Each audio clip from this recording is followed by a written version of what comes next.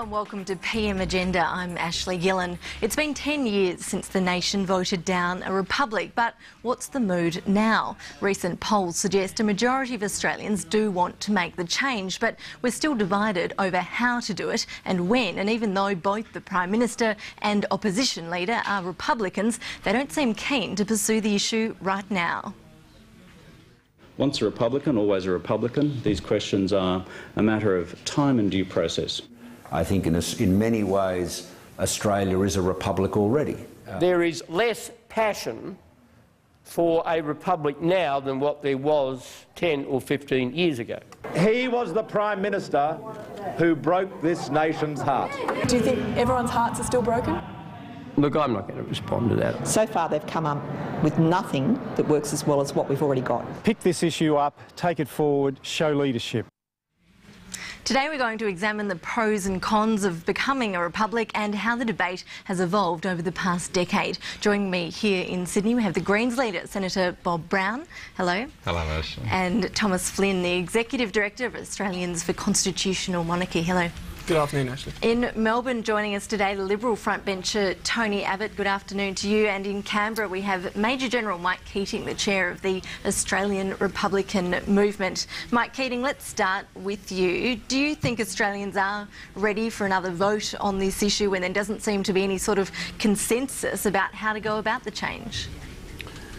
Ashley, I think we are. It's 10 long years since the last referendum.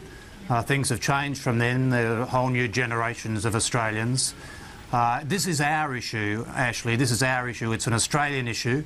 It's not something that we have to refer to people in another country. As soon as we can harness the national will to get together in a joint, multi-partisan way, we can give the Australian people a chance to be informed and to discuss and to eventually vote on what they want. Somewhere between 60 and 73% of people want an Australian republic.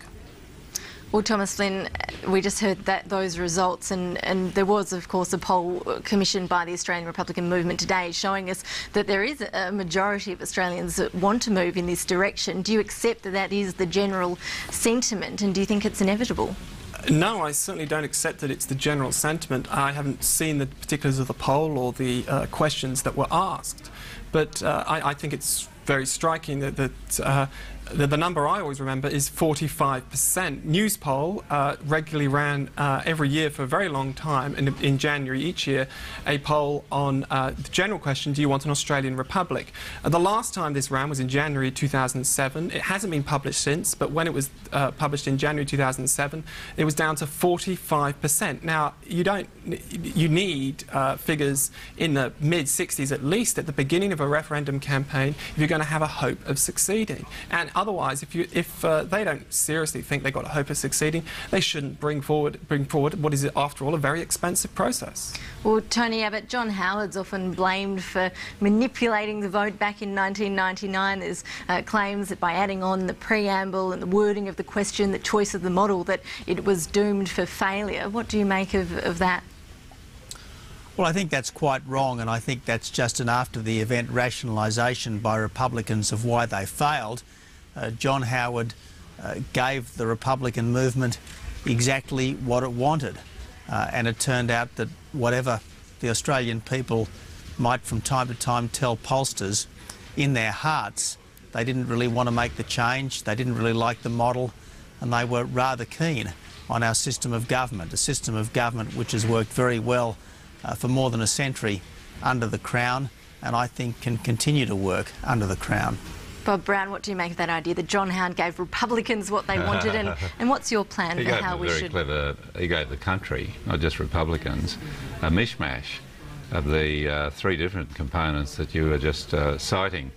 That's why I've introduced a bill to the Senate, but echoing the findings of the Senate committee looking at the question of the Republic, that we should have a simple yes-no. Do people want a Republic? Australians can vote on that.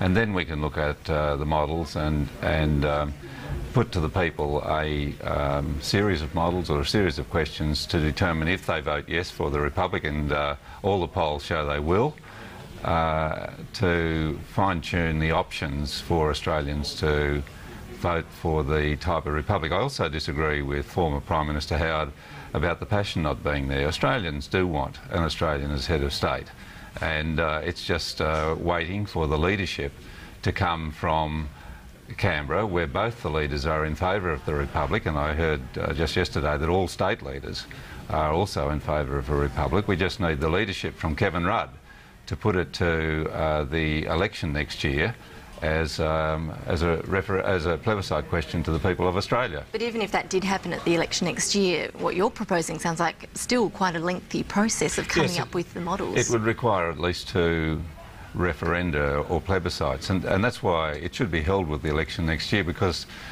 that's much cheaper.